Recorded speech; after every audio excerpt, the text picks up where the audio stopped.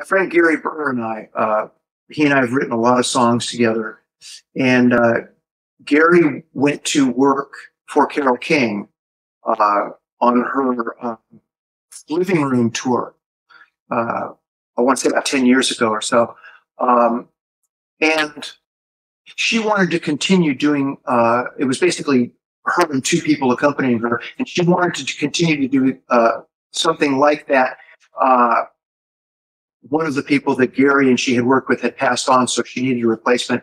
Anyway, he recommends me to Carole King. And in the process, she says, well, I'm going to come to Nashville because I want to meet Jim.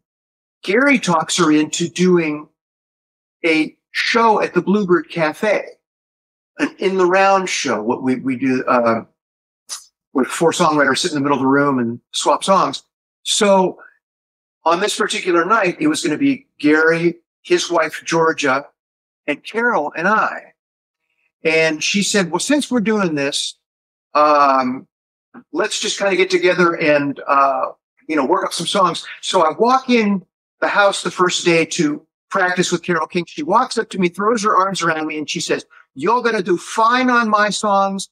I want to learn your songs so I can play along. I'm thinking, you're Carole King.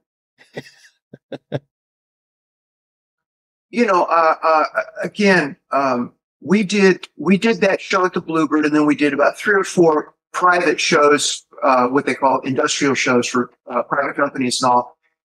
And first of all, Gary is one of my closest friends. I introduced him to his wife, Georgia. The 3 of us were singing background to the First Lady of Popular Song. And it was just that.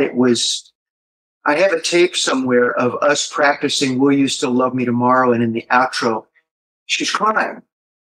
And we're all just trying to hold it back. There's nothing to describe how it feels singing with people you love, adorning music that had such a huge impact on you. She's just really something, man. I mean, and brilliant beyond what we all know about what she knows and what she can do and what she did and what she was really responsible for that nobody knows. And in this process, she released an album of her demos from that era. And when you go back and listen to that, you see where all of these people got their ideas when they recorded her songs, from the Righteous Brothers to Bobby V to Aretha, you name it. It's all there in her demos. They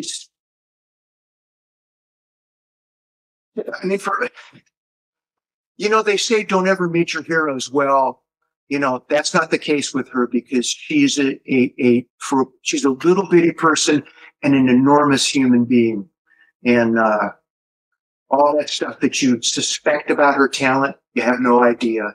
It's just beyond. And she's just so normal. I mean, as normal as anybody can be who has been through what she's been through. She's just, I'm a fan. Need I say more?